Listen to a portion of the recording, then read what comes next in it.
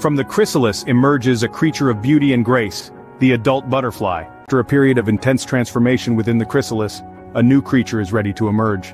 The butterfly, once a tiny egg, then a voracious caterpillar, and later a dormant pupa, has now become a creature of incredible beauty and grace. The butterfly, having spent time in its cocoon, must now face a new challenge, breaking free from its chrysalis.